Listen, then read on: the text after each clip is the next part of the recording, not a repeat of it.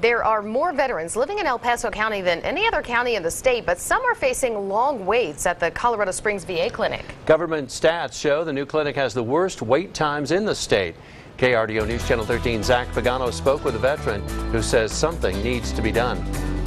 Without veterans standing up for our rights, nothing's ever going to get done.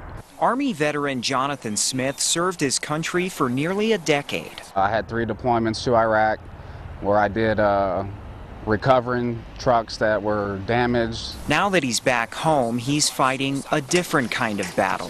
Coming out of the military, fighting for the country, we never expected to have to fight for our own lives, fight for our own health care or nothing. Smith says his appointments have been canceled 3 times at the new Colorado Springs VA clinic. I was trying to give it a chance and be like, okay, the VA's opening up a huge facility for us to take care of us, so I had hope, and then when it came down to getting the help that I needed personally,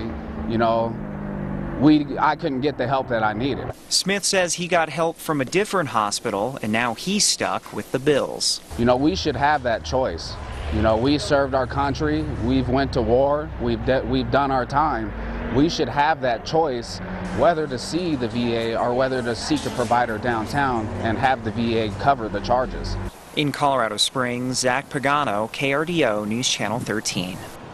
We have made calls to the VA Public Affairs Office and are waiting to hear back. Veterans have an option to receive health care outside of the VA through the Choice program.